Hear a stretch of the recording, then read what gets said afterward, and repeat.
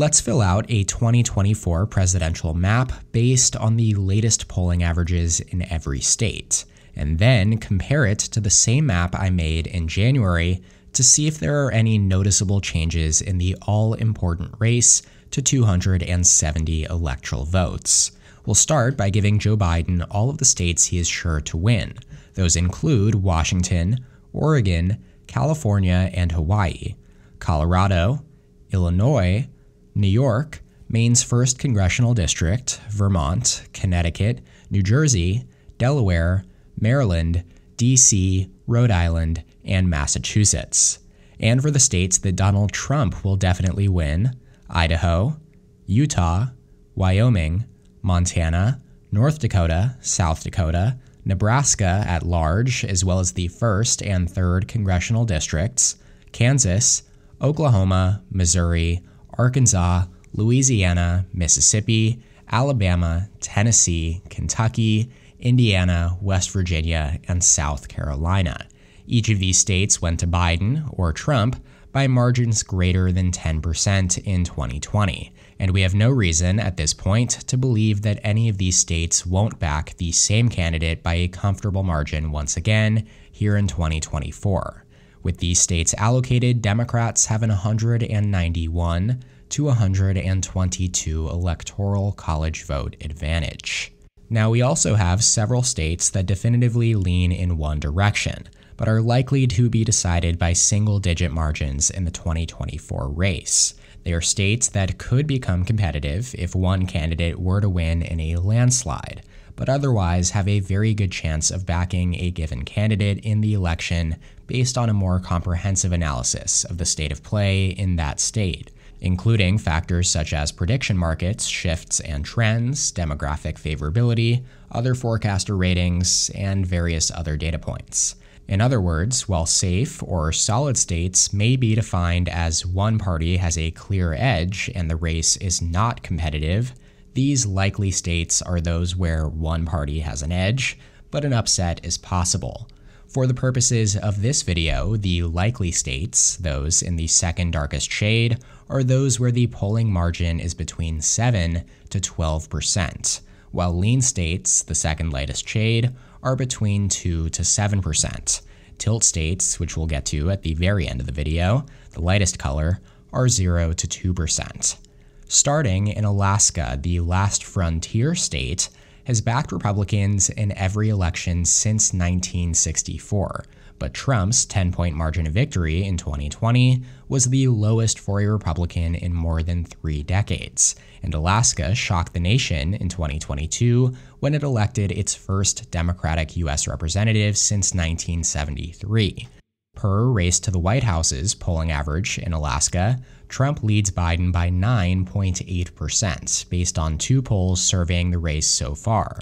We will be using the Decision Desk HQ/The Hill polling average where available, but they have only created averages in states where at least 5 polls have been taken, so Alaska's likely Republican rating is based on the Race to the White House average instead. Meanwhile, in New Mexico, Biden won by a 10.8-point margin in 2020, and he currently leads by an average of 7.8% in the 3 polls recorded here via Race to the White House. New Mexico should end up comfortably in the Biden column once all is said and done. It goes down as likely blue. But as is the case with Biden in Alaska, there is an outside chance of Trump making some noise here. Both Iowa and Ohio are on very similar trajectories, having voted for Trump by margins between 8 to 9 points in both 2016 and 2020, after having previously been part of the Obama coalition in 2008 and 2012. DDHQ does have polling averages in both of these states. Trump leads Biden by 11.3% in Ohio based on 7 polls. He is led by at least 11 points in 3 straight surveys here. And then in Iowa, Trump leads by 10.9%, also based on 7 polls. Those are eerily similar numbers, and I think it's fair to say that Trump is once again a heavy favorite to carry Iowa's 6 electoral votes, and Ohio's 17 electoral votes in 2024. They join Alaska in the likely Republican rating category. Up in Minnesota, polling has Biden ahead by 3.1% according to Race to the White House. Minnesota actually holds the current record for longest streak of voting Democratic of any state in the entire country. It has not voted for a Republican presidential candidate since Richard Nixon in 1972. That being said, it has been decided by single-digit margins in 8 of those 12 elections, including each of the last 3. As Hillary Clinton defeated Trump by 1.5 points in 2016, and Biden won by 7.5 points in 2020. The current polling average here in Minnesota does mean that it leans towards Biden in 2024.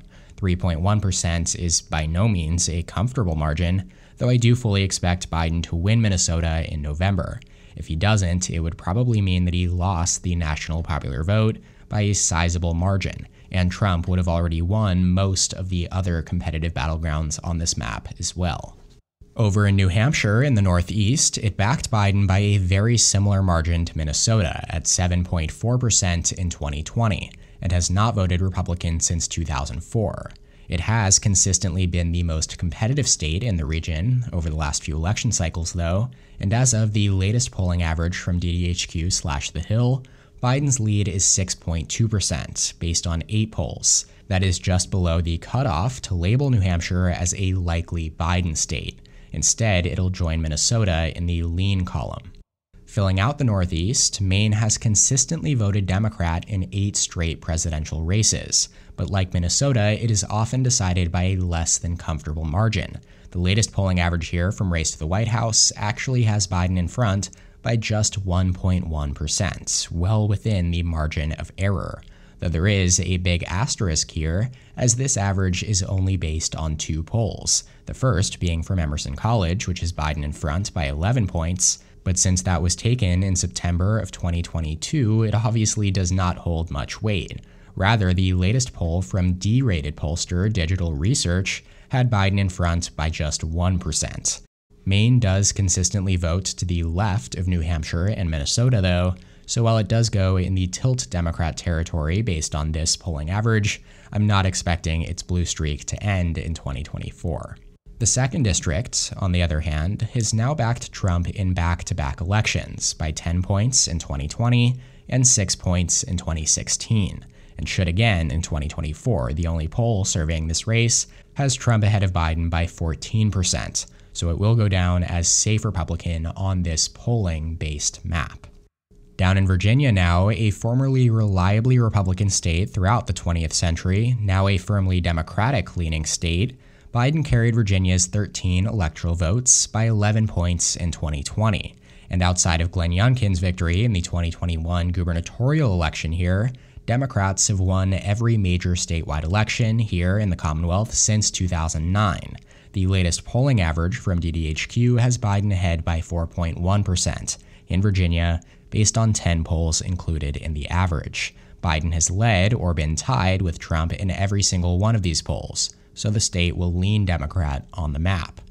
That leaves Florida and Texas now as the final 2 states with a high degree of lean towards either candidate, based on a wider range of factors, such as recent results and the aforementioned factors like trends, demographics, prediction markets, and so on.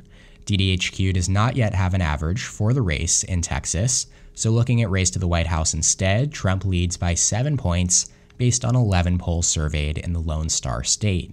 That places Texas just barely above the cutoff line inside of the likely Republican column. Trump's 5.5-point victory in 2020 was the narrowest for Republicans since 1996, and Texas has trended more than 10 points towards Democrats since 2012 relative to the rest of the country. Florida, on the other hand, is on a completely opposite trajectory, as Trump won in 2020 by 3.4%, making it one of just 8 states where he actually did better than in 2016. The 2022 midterms also saw a localized red wave in Florida, as incumbent Governor Ron DeSantis and Senator Marco Rubio, both Republicans, were reelected by 19 and 16 points, landslides by Florida standards. The Sunshine State's strong rightward trend in recent elections has also translated over to polls for 2024 as well, where Trump leads Biden by an average of 9.1%, according to a weighted average of 8 polls from DDHQ and The Hill. That means that Florida goes down as likely Republican as well. Now we're down to the 7 states that will really decide the 2024 presidential race. We'll start in North Carolina, where we have an average from DDHQ based on 14 polls, weighted of course by recency, and Trump leads by an average of 7.9%. The former president has led in 12 straight polls in the Tar Heel state. It goes down as likely Republican on this electoral map. North Carolina has voted Republican by less than 4 points in each of the last 3 presidential elections. And while the Biden campaign will surely actively look to flip the state this November, I fully expect Democrats to fall short once again, as that kind of seems to be the trend here, with the Republicans also winning 4 straight U.S. Senate races in North Carolina by less than 6 points as well. In Georgia, recent polling has been even worse for Biden in the Peach State, as Trump leads in this critical battleground by 8.3%. based on an average of 18 polls tracked here in DDHQ's average. Biden has not led in a single poll since June of last year in Georgia, while Trump is led by at least 5 points in 4 straight. It'll join North Carolina in the likely Republican column on the map, becoming the very first flip on this map, as Biden did win Georgia, albeit narrowly, by 0.2% in 2020. Georgia is a state that is modeling the 2 primary demographics that the Democratic Party is trying to form its coalition around: black voters and college-educated suburbs. So Biden's dismal numbers here do carry an extra level of concern for the DNC, as their breakthrough in this traditionally conservative state had opened up a wider range of possibilities for their electoral prospects in the future. Now, you guys know I love to compare and contrast on this channel, and the state of Nevada is the perfect state to go after Georgia for that reason, as Republicans have been eyeing it as a flip in the all things go state for about a decade due to its demographic favorability for the party, an ever-present Hispanic population that has shown signs of softening in support for Democrats, as well as a growing working class that has played a role in Nevada's slow trend towards Republicans in recent years. Again, Trump is polling extraordinarily well in Nevada, leading Biden by 5.6% based on a 16-poll average. He has led in 6 straight surveys, all coming from well-regarded pollsters, such as Emerson College, Morning Consult, and Siena College. So his lead here is about as concrete as it gets right now in terms of legitimacy. That, of course, means that Nevada will lean Republican, falling in that R+2 to R+7 range. And if you have not already understood why Democratic strategists are hammering the panic button about Biden's candidacy, I'm sure you're starting to now. Donald Trump has 257 electoral votes to his name. He is just 13 shy of 270 with 55 electoral votes from the 4 states remaining. On that note, let's proceed to Arizona, where once again, DDHQ's latest polling average shows Biden losing in a state that he won in 2020. Trump is leading the incumbent president by 4.6% based on 23 polls surveying Arizona's presidential race. Trump has held at least a 3-point lead in the last 7 surveys taken here. It's another dismal data point for the Biden re-elect. Arizona leans Trump on the map as well, meaning that if these polling averages hold true across the Sun Belt region, Biden would need to hold each of the states in the traditional blue wall, comprising Wisconsin, Michigan, and Pennsylvania. Before we dive into the Upper Rust Belt trio, though, let's discuss Nebraska's 2nd congressional district, where we unfortunately do not yet have any polls. Nebraska and Maine split their electoral votes, awarding 2 to the statewide winner, and 1 per congressional district.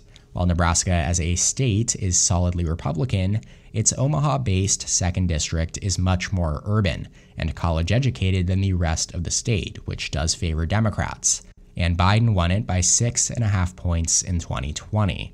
It was redistricted following the 2020 census to be a few points more favorable to Republicans within the new district lines, and it has been represented by a Republican in Congress since 2017.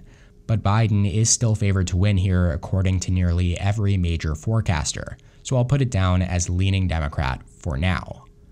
Alrighty, now for the infamous Rust Belt trio of Wisconsin, Michigan, and Pennsylvania.